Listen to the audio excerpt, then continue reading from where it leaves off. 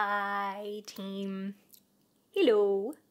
Today we're talking about what is loose leaf tea. What is it? This is not loose leaf tea. This is a tea bag. So open it up and we've got a bog standard tea bag.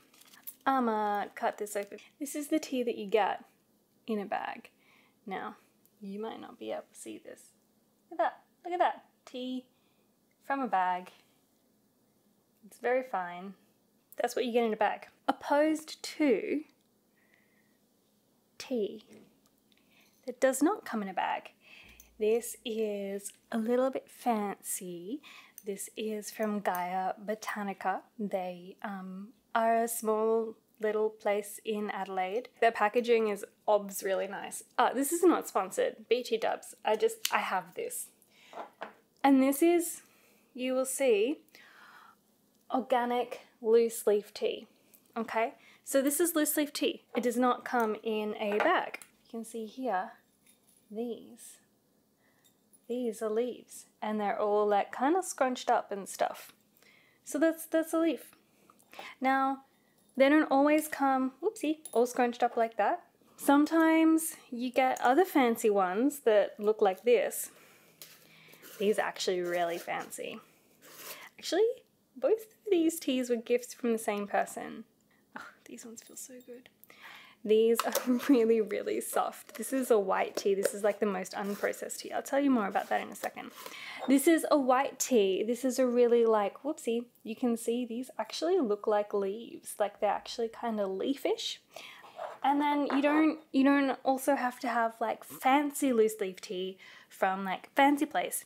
You can also have, you know, these tea bags that we were looking at earlier, this Twinings English Breakfast. You can also have the same tea, but in loose leaf variety. So this is the tea that was from the bag, this bag. And in here, you've got English Breakfast loose tea. In there, you can see through there and it's loose leaf.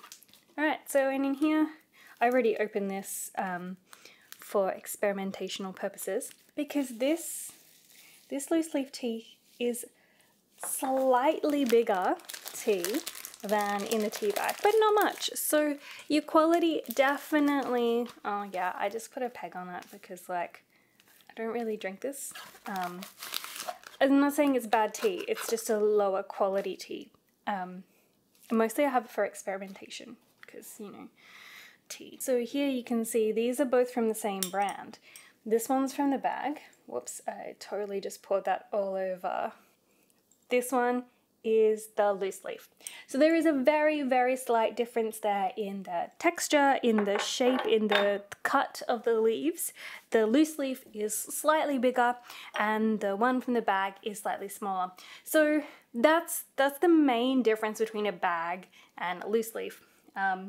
One, the bag obviously comes in a bag and the loose leaf obviously comes loose. So sometimes they come in really nice packaging like this one from Gaia Botanica. It's in like an amber glass package which stops some of the light coming in, which prolongs the life of the tea, but you can still see it, which is always nice when you can see it. Sometimes they come in like little fancy tin things. This one's from the tea center. It's silver needles. Sorry, I didn't even say. This is an oolong tea. This is a white tea, kind of like a green tea, but much less processed. So typically loose leaf tea is a higher grade or quality than a tea from a bag, but that's not always the case. Some tea bags have got a really high quality tea in them, and sometimes loose leaf tea is actually not a high quality like this Twinings one. Now, quality is not necessarily an indication of flavor either. And typically a higher quality tea is going to taste better than a lower quality tea, but not if you don't know how to brew it correctly. And we can talk about that another time. If you're interested, let me know. So when we're talking about things like quality and grading, you might hear things like orange pico. It's got nothing to do with oranges or picos. It just means whole leaf. That's what orange pico means, whole leaf. So that's a technical grading terminology for loose leaf tea. And you're also going to hear acronyms like, I've got to read this, FTG, FOP. I remember that because like sometimes people make a joke and are like far too good for ordinary people. I think that that's bullshit. It's actually great for ordinary people. It's great. It tastes delicious. Most people should actually, you should be drink the fancy tea, man. It tastes great. So that's FTGFOP, FTGFOP. There's other kinds of gratings as well. There's a CTC, grating / method. CTC means cut, tear, curl. And when you see those, they're like kind of little bubbles. So there's a whole bunch of different grades in loose leaf tea. Basically, is it in a bag? Yes, no. If it's in a bag, then it's not loose leaf, it's a tea bag.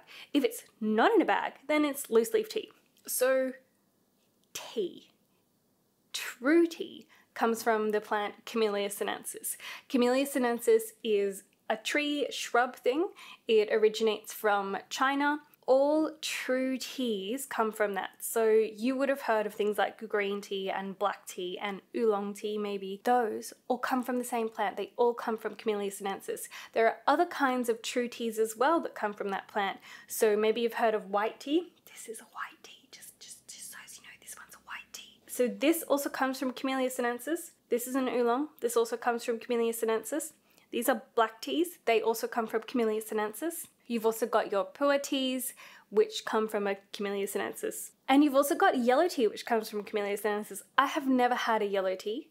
There are not many people, I think, that remember how to make yellow tea. I think it's a dying art in China, but it does exist. So all 6 of those kinds of teas come from the one plant, Camellia sinensis. So why are they different? Well, because they're processed separately. When I talk about processing, I'm not talking about additives or flavoring, nothing like that.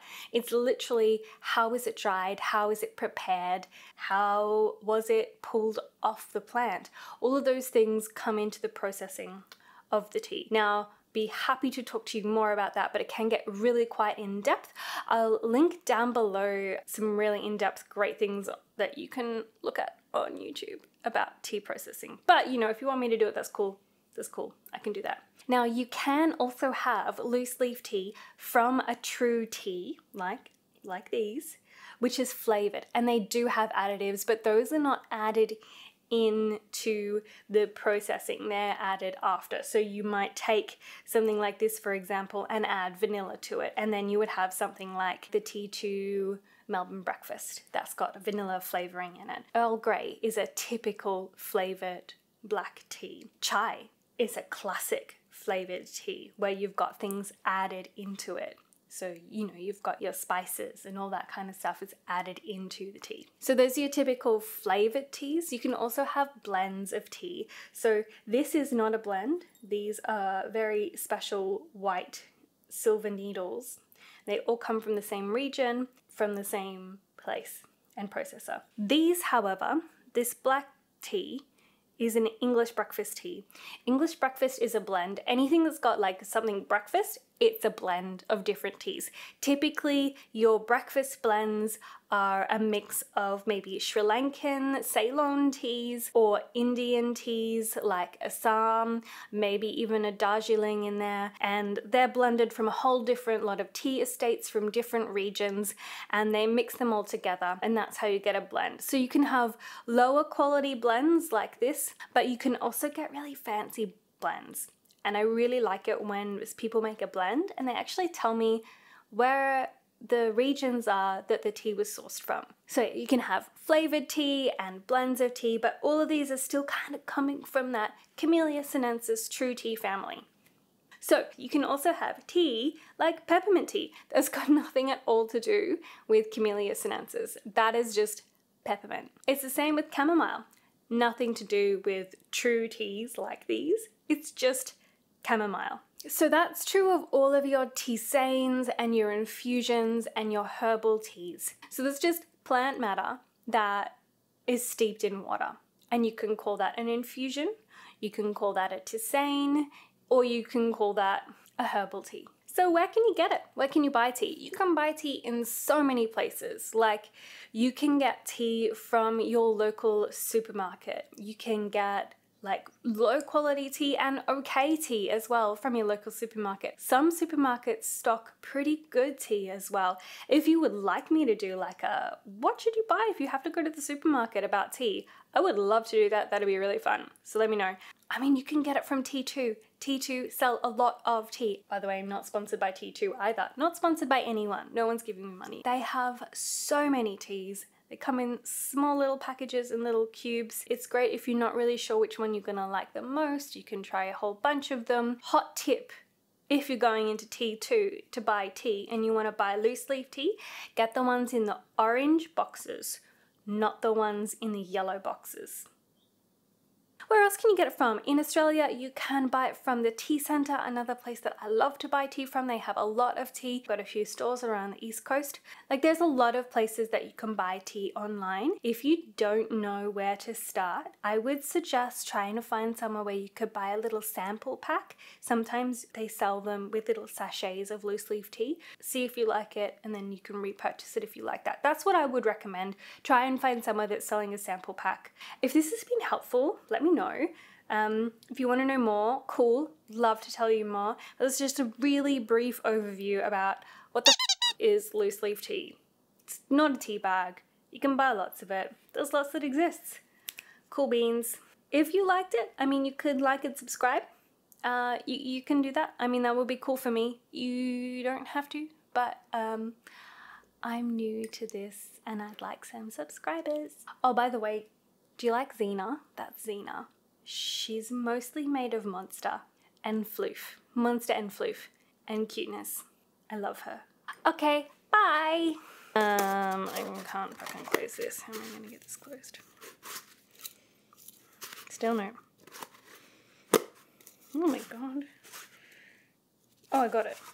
I got it. No, I got it. Okay.